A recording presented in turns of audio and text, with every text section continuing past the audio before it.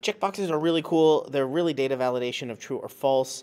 Here's how to add a checkbox. If you don't have a checkbox yet, we're going to go to Insert, Checkbox. Pretty simple, right? Let's insert a few rows above.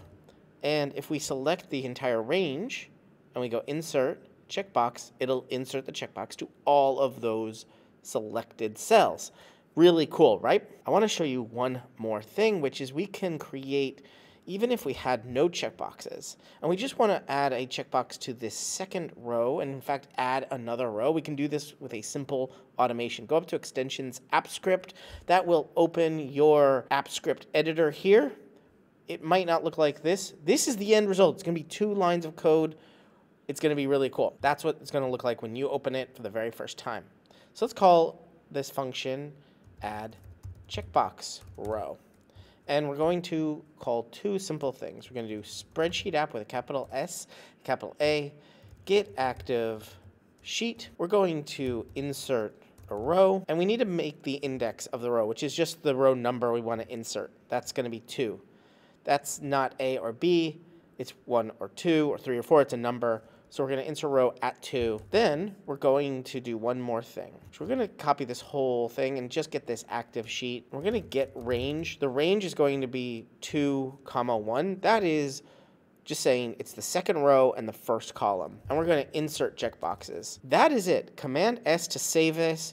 You can select it here, add checkbox row, click run. The very first time you do this, you'll have to authorize it. It may take a couple steps, but once it runs, there it is. Our checkbox is added. Let me show you one more cool thing. At bettersheets.co/snippets, we can get this function on open, this custom menu.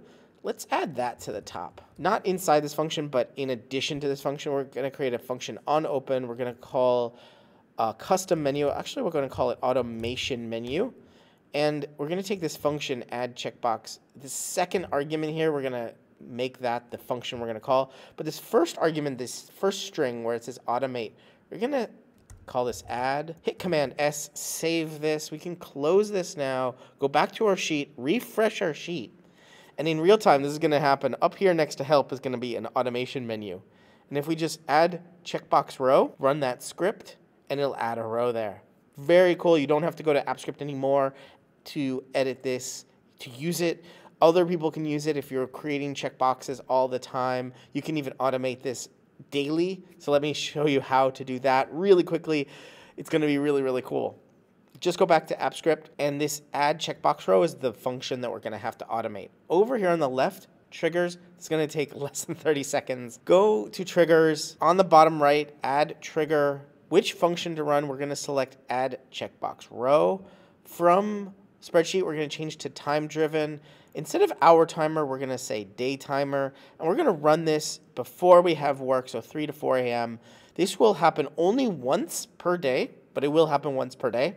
It'll just insert a row there and add that checkbox item. Click save. It may take a few moments to create this trigger. If you have any errors, they may happen once it starts triggering, but it's only going to trigger once a day. If you need to delete this, I'll show you how to do that from here. Go to Extensions, App Script, go over here on the left, make sure you go to this triggers, the little clock. Here it'll be a row. You can click on the 3 dots over here on the right and click there and click delete trigger to get rid of it if you want.